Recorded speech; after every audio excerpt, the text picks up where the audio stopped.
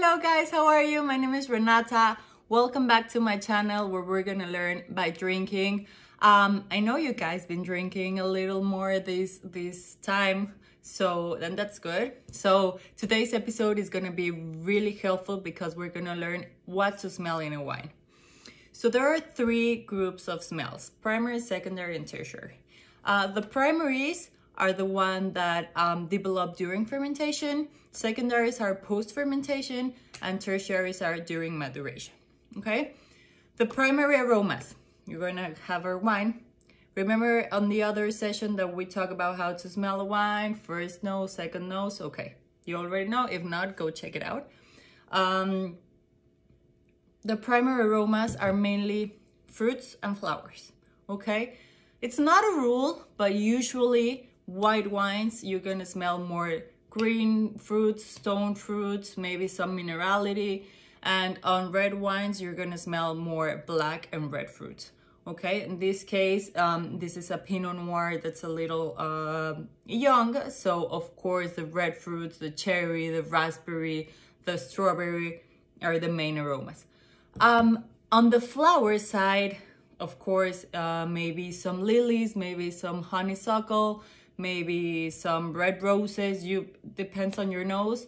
It's a little personal, but you're gonna smell, you can smell a lot of flowers in the primary aromas.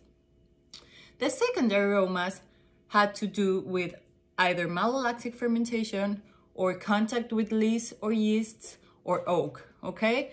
So if the wine has contact with lees, the lees and the yeast give this buttery, like creamy flavors. The malolactic fermentation also is like butter, cheese, creamy flavors. And the oak gives a little vanilla, nutmeg, cinnamon, something like spicy-ish flavors. So those are the secondary flavors, the post-fermentation flavors. And the third, the tertiary flavors are the ones that develop during maduration, as I mentioned you.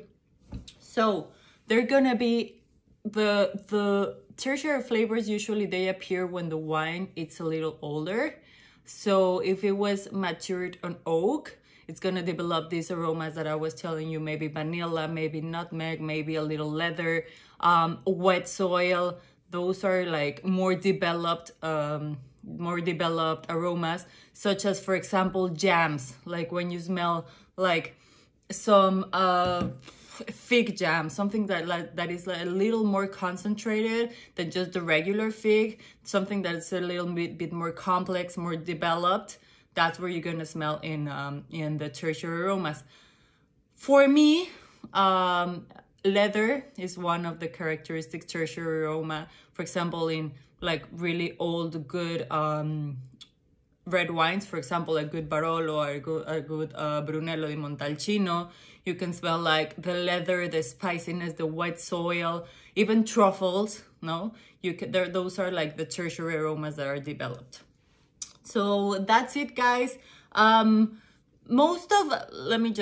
This is, as I mentioned, so personal, but most of the young wines, it's not a rule, it's just like most of the times, the young wines tend to smell only like the primary aromas, to have only the primary aromas, maybe some secondary.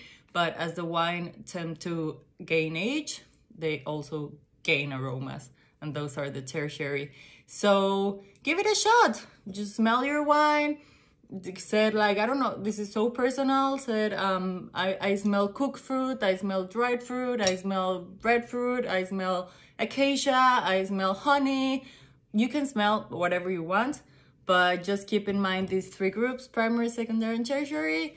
And enjoy, and please drink a lot of wine, but stay home, stay safe, and see you on the next chapter.